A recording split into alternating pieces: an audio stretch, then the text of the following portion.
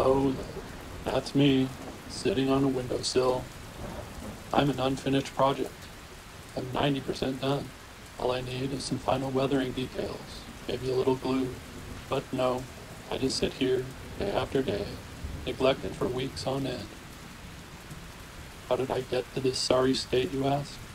Well, to answer that, we'll have to go back to where it all started.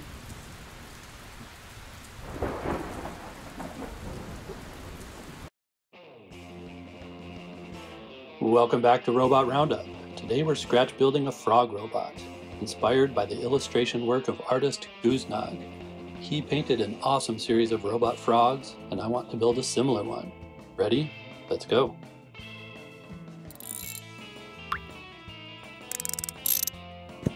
For the main body, I'm using the top half of a wooden egg. I drill holes for where the eyes will attach. I've used these plastic capsules in most of my recent builds.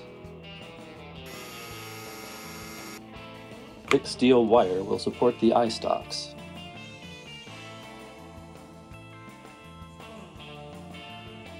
I sketch the outline of the mouth onto the egg, and then use a compass divider to redraw it on a piece of EVA craft foam.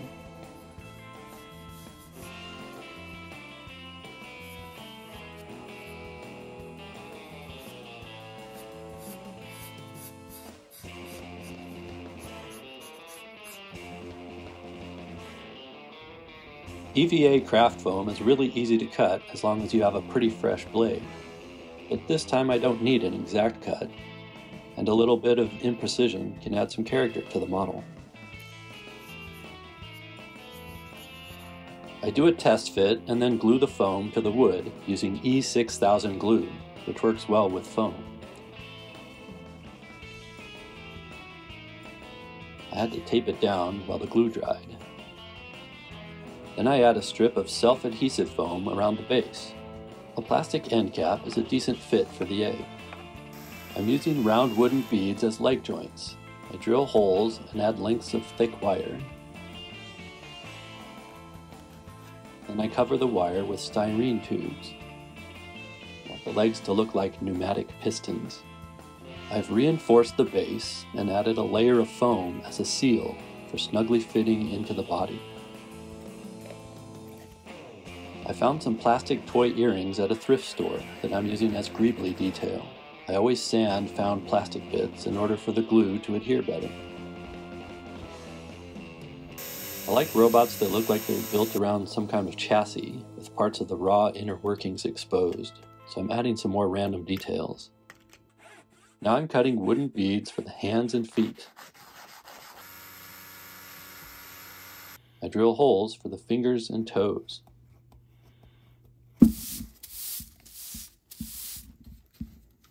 Some heart-shaped beads and plastic pins from one of those 3D pin art toys will form the fingers and toes. I glue a heart to the end of a pin. They look like little magic wands.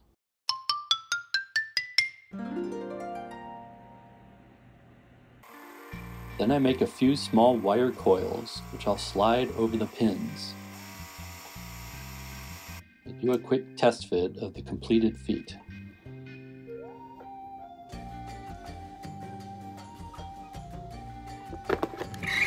Now I'm pretending to search for the right size of metal tube, but this is a completely contrived shot. Oh, there it is.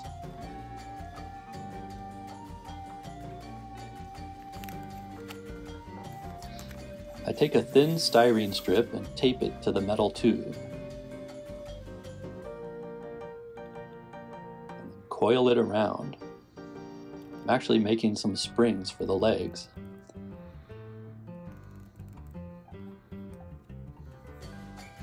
Then I use a heat gun, which sets the styrene to the shape of the tube, which is why it needed to be metal.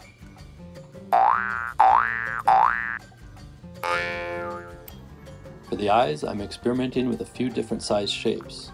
I'm trying to find the right combination of a plastic cap that will fit in the capsule, as well as the right size of lens.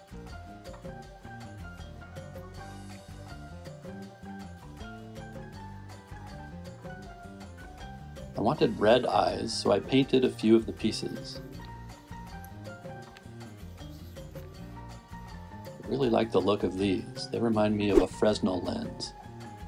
I dry brush some metallic paint to hit some of those edges. To attach the lens, I'm going to fill some of this gap with epoxy. I tape the lens in place. Then I mix some 2-part JB Weld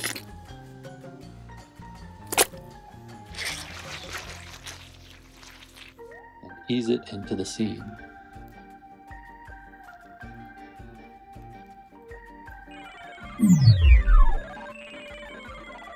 This turned out okay, but if I could do it over, I would just epoxy it in 4 or 5 points instead of filling the whole seam. It's a little messy. I'm using another strip of adhesive-backed craft foam to cover the seam around the lens.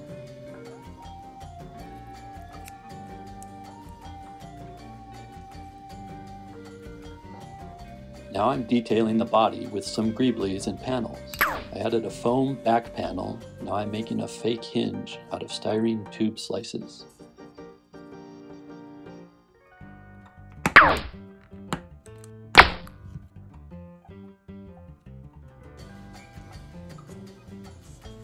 I've also added some more panels and other details out of epoxy putty. I'm using plastic gems as rivets. I've already marked out where I want the rivets to go. Then I add small dabs of super glue and stick on the gems.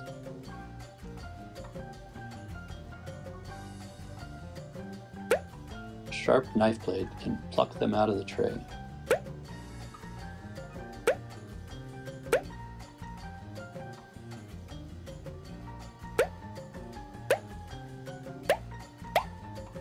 I also glue the eyes into place.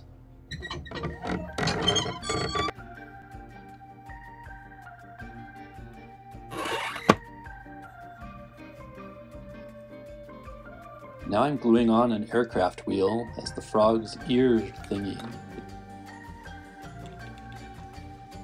Making a handle for the back panel out of wire. It goes in kind of like a thick staple.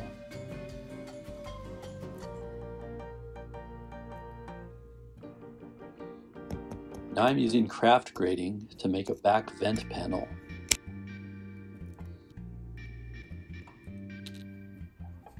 I also added a few more small panels out of sheet styrene and some little adhesive circles.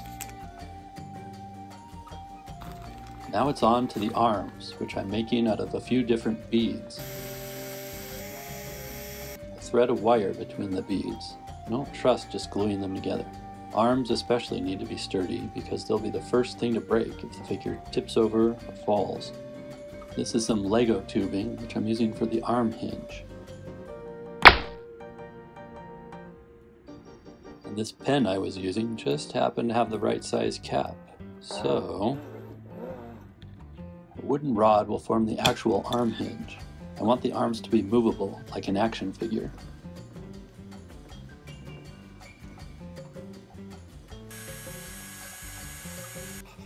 I drill and file a hole for the joint. It's nice and snug. Use the guidelines on my cutting mat to find a good angle for the forearm joint.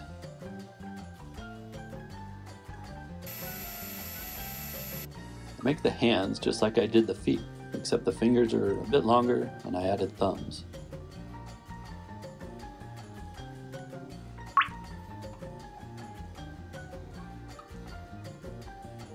I like the clasp on these toy earrings, so I'm snipping them off and gluing them to the back of the hands for some extra detail.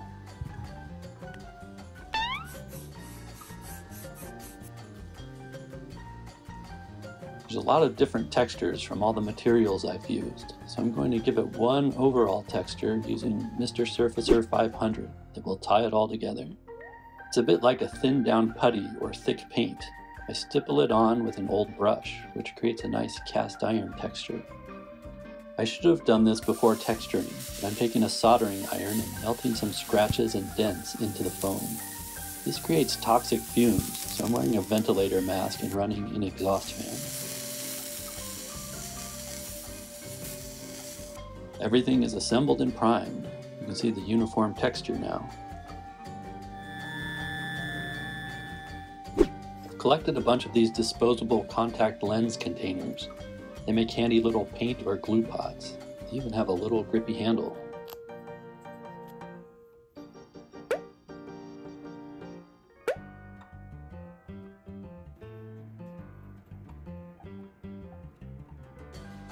The painting process is pretty straightforward, not a whole lot to explain. I'm putting the paint on pretty thick because it doesn't matter if the texture is gloppy. It's kind of what I want. Yeah, I meant to do that.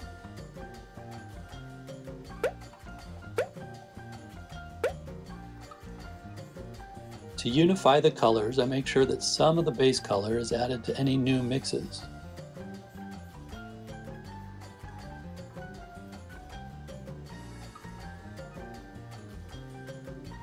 I paint some of the panels a different color to make it look like they were added or replaced later.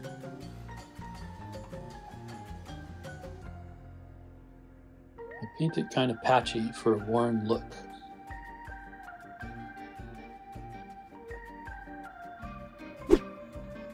I want an old metal look for the fingers and toes. They're given a dark base metal, followed by a silver dry brushing.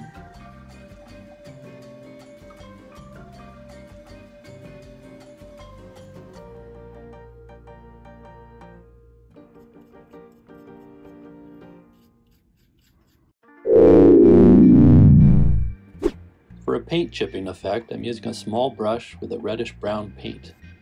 Using the edge of the brush, I think of it as a sharp tool that's actually scratching at some of the raised edges and revealing the old worn metal.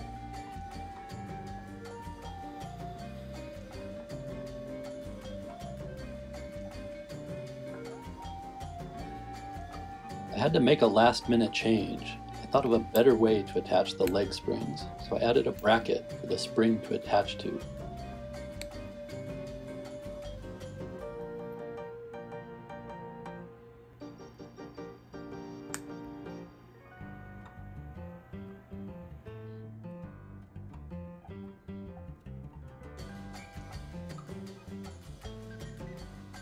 And then it's back to weathering.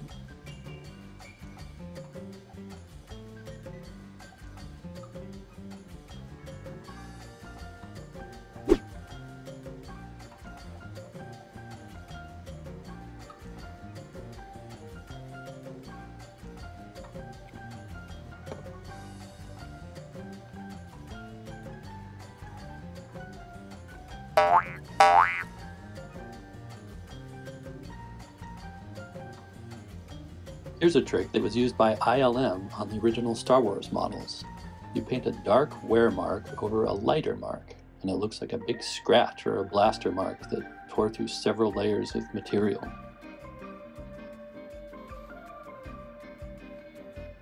For a heavier chipping effect, I used a sponge with the same color.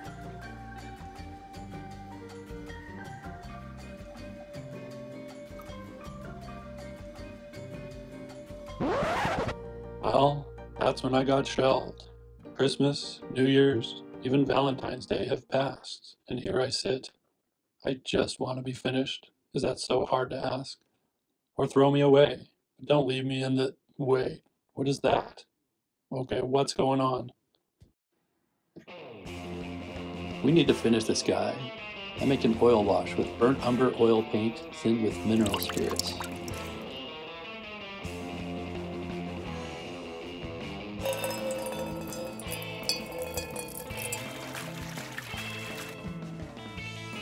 I brush it on pretty heavy and let it flow into all the small cracks and crevices.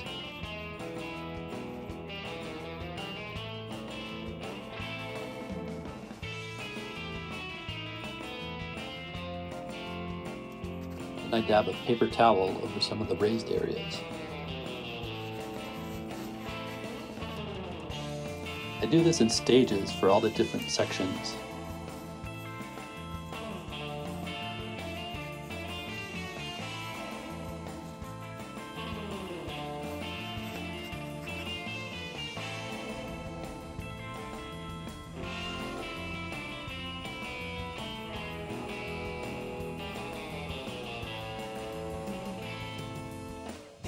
Then I target some of the deeper recesses with a tighter second pass.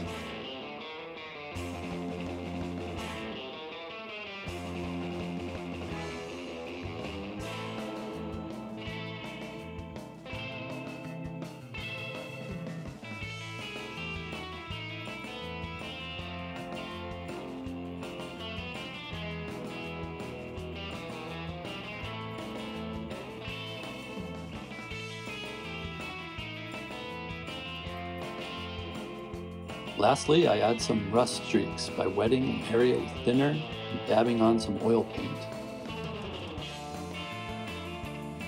and then brushing it downward with a soft brush.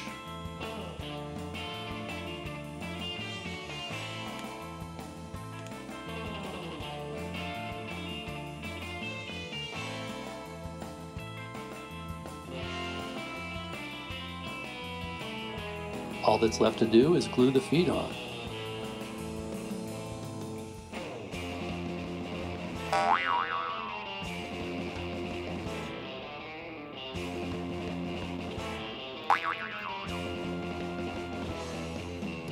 And with that, I think we're finally done.